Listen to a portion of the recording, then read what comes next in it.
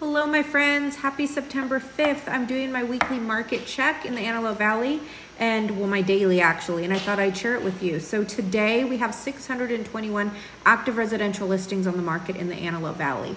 Although that number is low, it's higher than it's been in the past couple weeks. So over the last week, we had 164 new houses to hit the market and we had 119 houses to go into contract.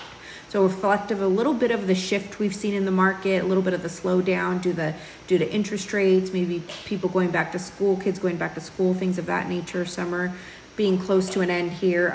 There were 105 price reductions or price changes, most of them being price reductions. Of the 621 active listings, 202 of those are in Lancaster, that's all of Lancaster, and 146 of those are in Palmdale, that's all of Palmdale.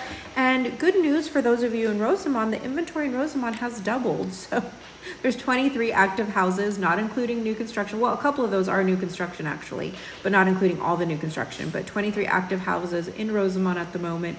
A couple weeks ago, there was like 13, so seeing that number go up just a little bit. Any other info you want about buying or selling or our market area, don't hesitate to reach out. Have a great day, friends.